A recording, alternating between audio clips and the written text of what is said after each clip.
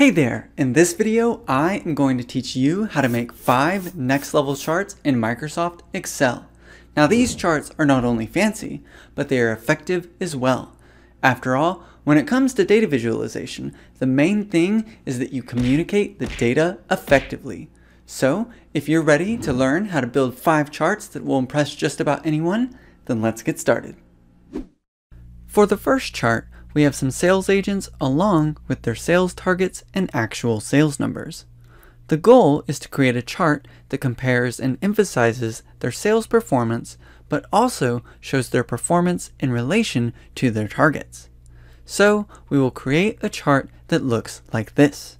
The bars represent the sales performance for each agent, making it easy to compare everyone's performance. And the dark blue lines over each bar represent the sales targets for each agent so that we can also see how each person performed in relation to their target. Now the big question is, how do we build it? The first thing that we want to do is select all of the data including the headers. Then we go to Insert and insert a 2D column chart. From here, let's select the chart, click on the plus icon, turn off the grid lines, get rid of the title, and then click on the arrow next to Legend and then select Top. We can then click on the plus again to close these options. At this point, let's increase the font size of the Legend to 16 and bold it as well. Let's also increase the font size of the vertical axis to 12 and increase the font size of the horizontal axis to 12 too. Next, we will right-click on the chart and select Change Chart Type. At the very bottom, we'll select the Combo Chart option and make sure that the chart type for sales is Clustered Column and that the chart type for target is Line. We can then click on OK. At this point, let's right-click on one of the bars and select Format Data Series. In the panel on the right, select the bars icon and change the gap width to 200%. Then click on the paint bucket icon, select Solid Fill under Fill, and make sure that the color is this light blue color right here. And then under Border, select the No Line option.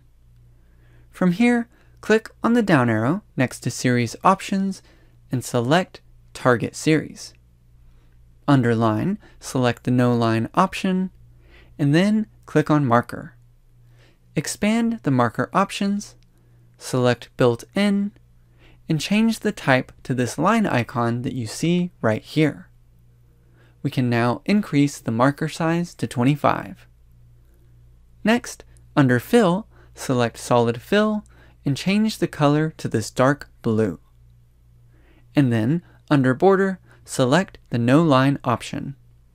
We can now close the Format Data Series panel on the right, and for the finishing touch, position the chart where you want it to be, and then, in the Format tab in the ribbon, change the shape outline to None. We are now finished with our first next level chart.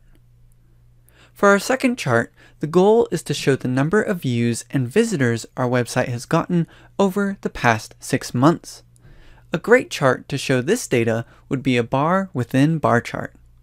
We know that the views will always exceed the number of visitors, but we still want to be able to see these two metrics in comparison to one another. We also want to see the views of each month compared as well as the visitor counts. So a bar within bar chart fits this scenario because it shows us all of these metrics at once. So how do we build a bar within bar chart like we see here? To begin, let's first select all of the data including the headers. Then we go to Insert and insert a 2D column chart. From here, let's select the chart and click on the plus icon. We'll turn off the grid lines, get rid of the title, and then click on the arrow next to Legend and then select Top. We can then click the plus again to close these options. At this point, let's increase the font size of the Legend to 16 and bold it as well. we'll increase the font size of the vertical axis to 12, and also increase the font size of the horizontal axis to 12. Next, we will right-click on the chart and select Change Chart Type.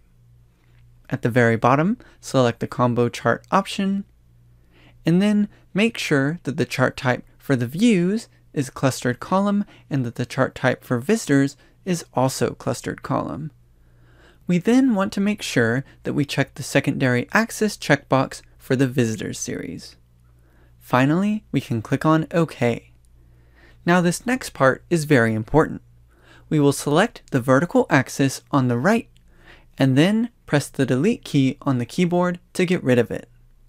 That way, both metrics will be displayed in relation to the vertical axis on the left. At this point, let's right-click on one of the blue data bars and then select Format Data Series. In the panel on the right, let's click on the data bar's icon and then change the gap width to 75%. Next, let's click on the paint bucket icon, and under Fill, select Solid Fill. Let's then select this light blue color right here. Also, under Border, go ahead and select the No Line option. After that, click on the down arrow next to Series Options, and select the Visitor Series. Under Fill, select Solid Fill, and then select this blue color right here. Then, under Border, select No Line. Let's then go ahead and click on the bars icon now. And we will change the gap width to 300%. We can now close the Format Data Series panel, and for the final step, we position the chart where we want it to be, and then, under the Format tab in the ribbon, we change the Shape Outline to No Outline. We now have our final chart. Okie dokie, let's move on to our third chart for this video. For this example, we have the ice cream sales numbers for January through December.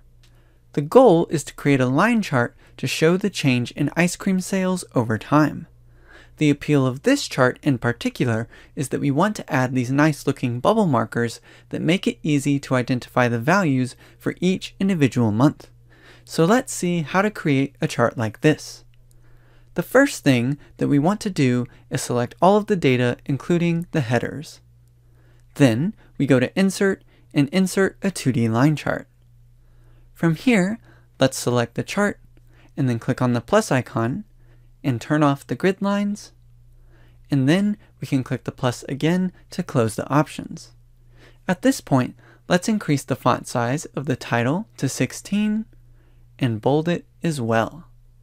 Let's also increase the font size of the vertical axis to 12 and increase the font size of the horizontal axis to 12 too. Now we can make the chart a little wider, and from here right-click on the data line and select Format Data Series. In the panel on the right, click on the paint bucket icon, and under Line, select Solid Line. And then change the color to this blue right here. Also increase the size to 2.5.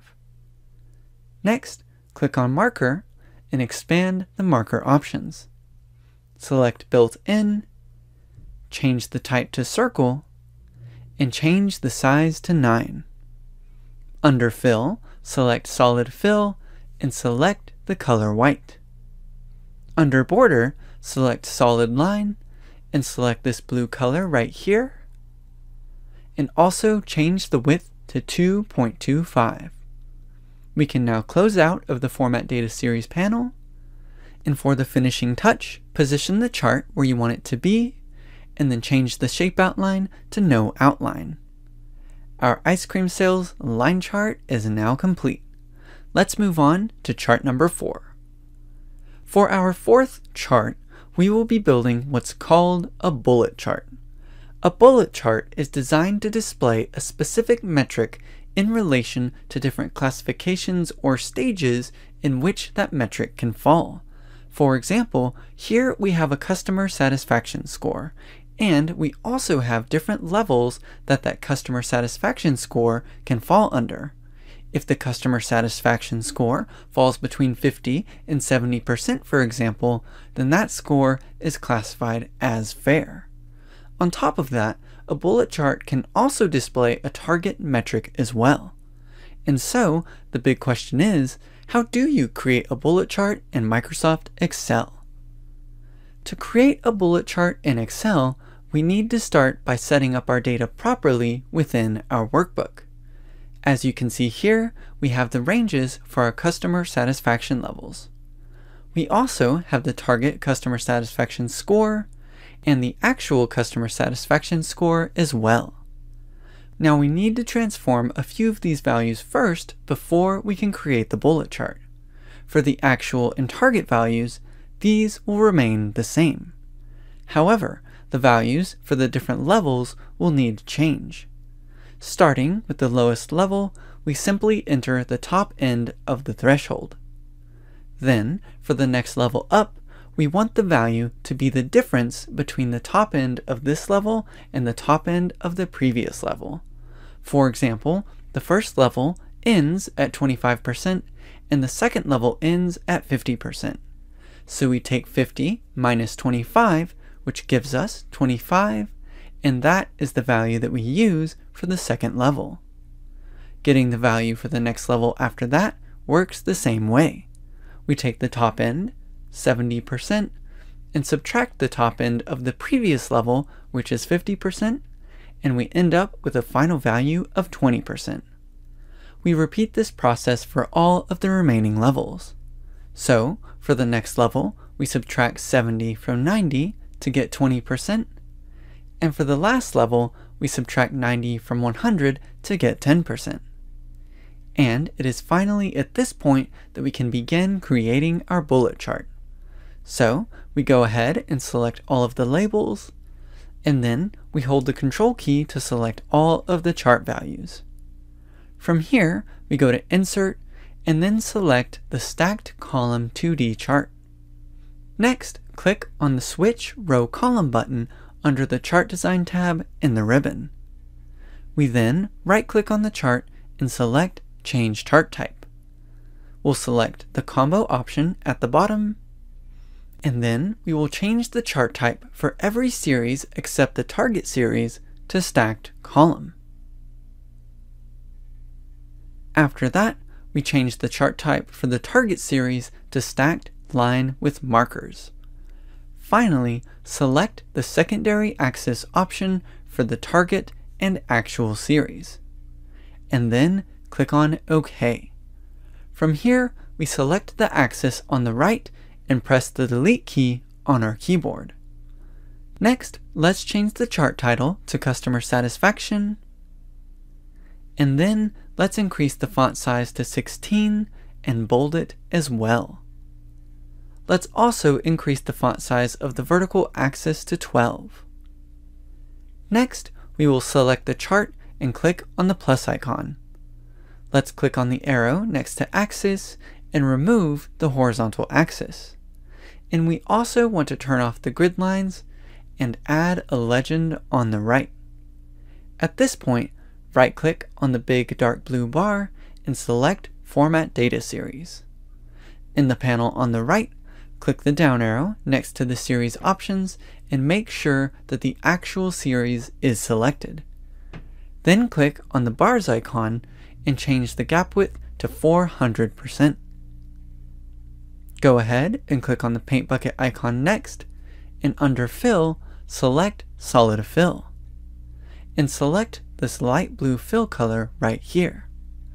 Then, under Border, select No Line. We then click on the down arrow next to the series options and change the series to the target series. After that, click on the paint bucket icon, and under Line, select No Line. Then, under Marker, expand the marker options, select Built-in, and change the marker to the line option, and also increase the size to 40. Then, under Fill, select Solid Fill and change the color to black. Then, under Border, select No Line. From here, click on the down arrow next to Series Options and select the Very Bad series. Click on the paint bucket icon and under Fill, select Solid Fill and change the color to this dark gray. And under Border, select No Line. Next, click on the down arrow next to Series Options and select the Pour series. Click on the paint bucket icon and under Fill, select Solid Fill and change the color to this gray color here. And under Border, select No Line. Then we click on the down arrow next to the series options and select the Fair series. We click on the paint bucket icon and under Fill, select Solid Fill and change the color to this gray right here. And under Border, we select No Line. Then click on the down arrow next to the series options and select the Very Good series. Click on the paint bucket icon and under Fill, select Solid Fill and change the color to this gray right here. And under Border, select No Line. And then we click on the down arrow next to the series options again and select the Excellent series. Then we click on the paint bucket icon and under Fill, select Solid Fill and change the color to this light gray color here. And under Border, we select No Line. And finally, we click on the down arrow next to the series options one more time and select the Vertical Axis option. Then we click on the bars icon and change the maximum to 1. We can now finally close out of the panel on the right. Coming back to the chart, let's increase the font size of the legend to 14. And let's also resize the chart by reducing the width a little bit like so. Then we can click on the Format tab in the ribbon and remove the shape outline. The bullet chart is now complete. Let's move on to our final chart for the video. Here we have all 50 states, and the goal is to create a geographical heat map that shows the median household income for each state. The good news is that of all the charts we've created so far, this one is probably the easiest one to create. To create a geographical heat map like this, the first thing that we need is the median household income data to power the chart. Luckily for us, Excel makes it really easy to pull this kind of data. The first thing that we need to do is select all 50 states, and then we click on the Data tab in the ribbon, and under the Data Type group of commands, select the Geography option. This turns our listed states into special geography data values. And after that, with all 50 states still selected, click on the Insert Data button you see here and select the median household income. Excel then inserts the data for us automatically. At this point, we are ready to create the chart. Let's select all of the data, including the headers, and then go to Insert, Maps, Filled Maps. After that, let's select the chart and click on the plus icon. Let's get rid of the chart title, and then move the legend to the top. Next, let's click on the plus icon again to close these options, and then we will increase the font size of the legend to 14. We can now resize the chart to our liking, and then click on the Format tab in the ribbon and remove the shape outline. Our geography heat map is now complete. And that officially wraps up this video on how to create 5 next-level effective charts in Microsoft Excel. I hope you had a blast learning how to build these 5 charts in Microsoft Excel. By the way, did you find a chart that might be useful in your line of work? Leave me a comment below and let me know. Also, if you got some value out of this video, I really encourage you to like and subscribe. That being said, until next time, I will see you in the next Spreadsheet Life video.